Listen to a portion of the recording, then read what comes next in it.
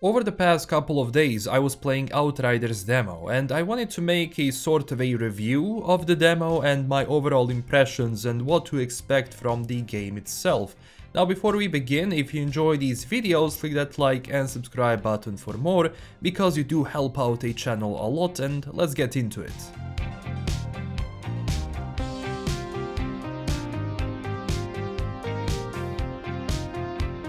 So Outriders is a new upcoming game from People Can Fly and Square Enix, who is publishing the title. This is an action RPG third-person shooter, but also being a looter shooter in a sense. And the best way to describe the game is if you put Gears of War, Warframe and Destiny into one title. The game takes place on a planet of Enoch. You take control of an outrider who comes there, but due to some shenanigans on the planet itself, he gets frozen and woken up 100 years later, just to see the planet of Enoch that they once thought would be a reset for the human race felt the same problems like Earth did. You can also make your own character. The usual character creation is there, and after that you choose 1 out of 4 classes, and those are Devastator, Pyromancer, Technomancer and Trickster. And all of these classes have different uses, and you can use up to 3 abilities when you fight. But overall so far I believe you have 8 abilities in total that you can switch up. There is also the usual skill tree, so you can make the character that fits your playstyle the best. So does it work? Well, I had my overall expectations at a normal level for this, and honestly, I was not disappointed with the demo itself.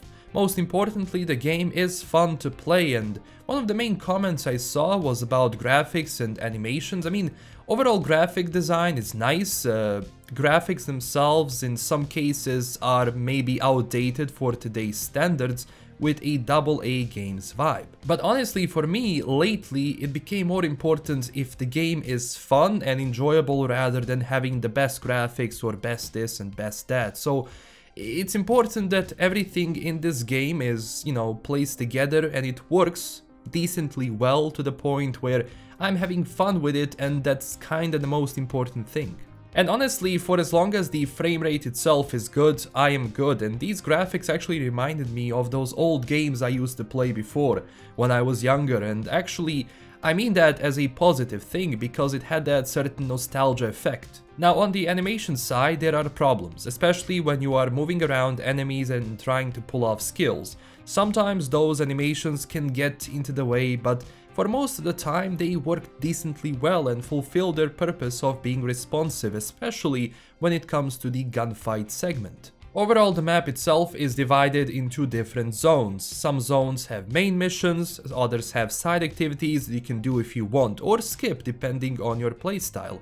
After you finish everything in the demo, which is about 3 hours, you can of course repeat the missions for as long as you want to boost the level of the character. Now besides the level itself, you also have world tier, which is a difficulty level. The bigger the tier, the stronger the enemies, but the loot is much better, obviously. As you move levels, your world tier rises, but you can change it depending on the level you have, but also put it in a way so that automatically the level goes up once you reach a certain level. Regarding the fighting itself, it seems to me that this game really doesn't want you to hide behind a cover. It pushes you to fight enemies head to head, because the more enemies you down, the quicker your health, regen is. But obviously, I spent most of my time behind a cover because there is no way for me to fight them head on.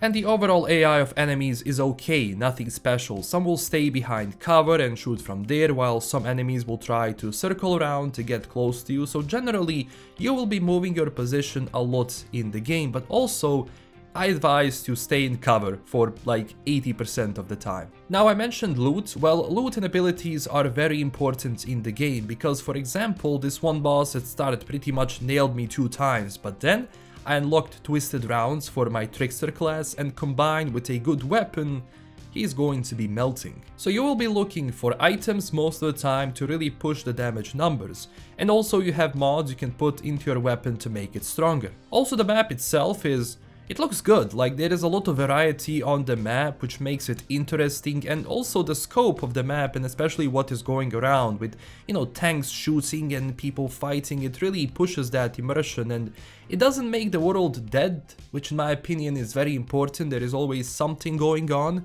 and if the world was dead, I would definitely have a different, maybe, overall impressions of the game. So on that side, also the game does a decent job. You can play the game solo or with friends and people, you know, that you find. You do need to be connected all the time to play, but the game itself is not like a huge hub with different people running around. If you're playing alone, you are playing absolutely alone. And it does seem Outriders just doesn't want to be a looter shooter, but also have a story which is going to dive deeper into the characters, the world, and the overall story. I mean, story-wise, the game is okay. You know, regarding motion capture and dialogue cutscenes, there is definitely some work to be done, especially with, you know, Jason Bourne camera movement that I generally like, but if you pair it with low frame rate, which for some reason happens in cutscenes a lot, not in when I'm playing, but in cutscenes the frame rate can go really low, and it can be a bit difficult to look, you know, at the shake due to low frame rate, so, you know, it's not that enjoyable. And so far, plot-wise, it's all pretty much decent. There is some good dialogue out there, especially because it's not all too serious all the time, so there is, you know, a certain flair in the dialogue, although voice acting delivery in some cases